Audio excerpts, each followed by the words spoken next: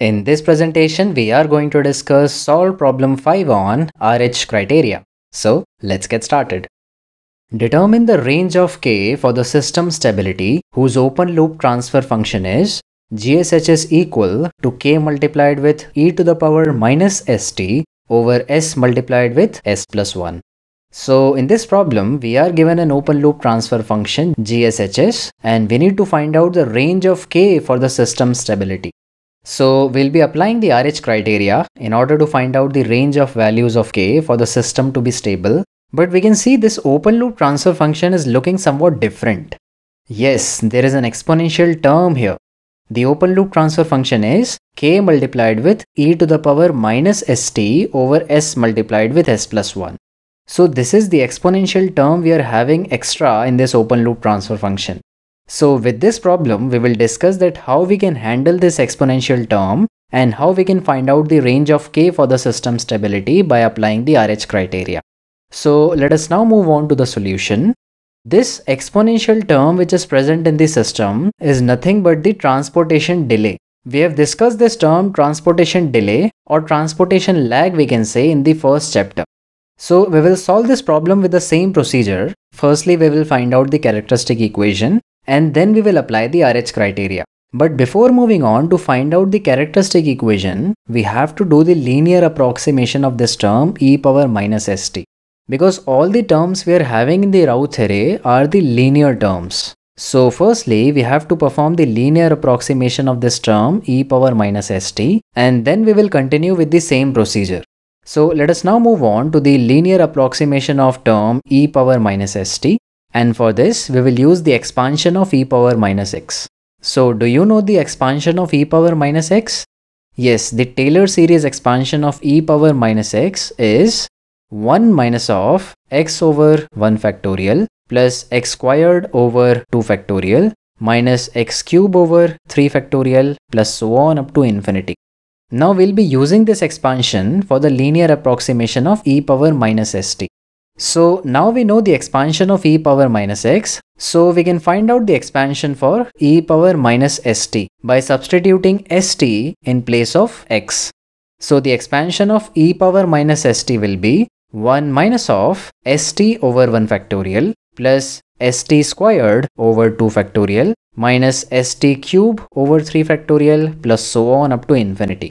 We have replaced x with st in this expression.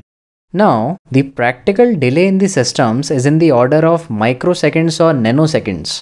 And that's why these all terms are negligibly small. So we can neglect them in the expansion of e power minus st. So if we consider the first two terms in this expansion, the linear approximation of e power minus st will be 1 minus st. So in this way, we are done with the linear approximation of e power minus st.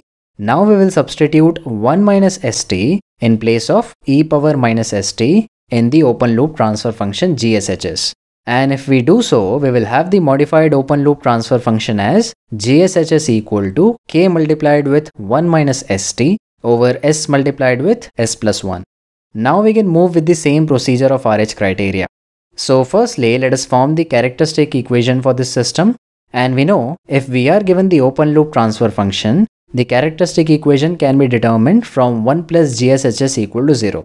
So if we put this expression in place of GSHS, we will have 1 plus K multiplied with 1 minus st over s multiplied with s plus 1 equal to 0.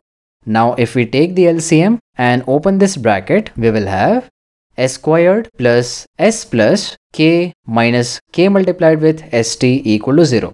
Now we are having two terms of s in this expression. So if we take s common from these two terms, we will have s squared plus s multiplied with 1 minus kt plus k equal to 0. And this is the characteristic equation for this system. So let us now move on to form the Routh array for this characteristic equation. So we will have the highest power of s and the subsequent power of s here. And we can fill the first two rows directly by using the coefficients of this characteristic equation. So we can fill it like this: 1, 1 minus kt and k. Since we are not left with any of the coefficients in this characteristic equation, the second term in the second row will be equal to 0. Now moving on to the last row, which is the row of s power 0. And we know that if this term is equal to 0, we can directly copy this term in this row. So the last term will be k. Moreover, we know that the last term of the Routh array is the constant term of characteristic equation, which is equal to k. So in this way, we are done with the formation of Routh's array. Let us now apply the Routh stability criteria. So for the system to be stable, there should not be any sign changes in the first column of Routh's array. So the first term in this column is equal to 1, which is positive. So these two terms should also be positive for the number of sign changes to be equal to 0. So we can say k should be positive and 1 minus kt should also be positive. So we can write k should be greater than 0 and 1 minus kt should also be greater than 0. If we transpose this term to the right hand side, we will have k should be less than 1 over t.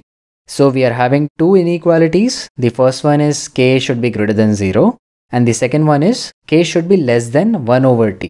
From these two inequalities, we will have a range of k for the system to be stable, and it is k should be greater than 0 and it should be less than 1 over t.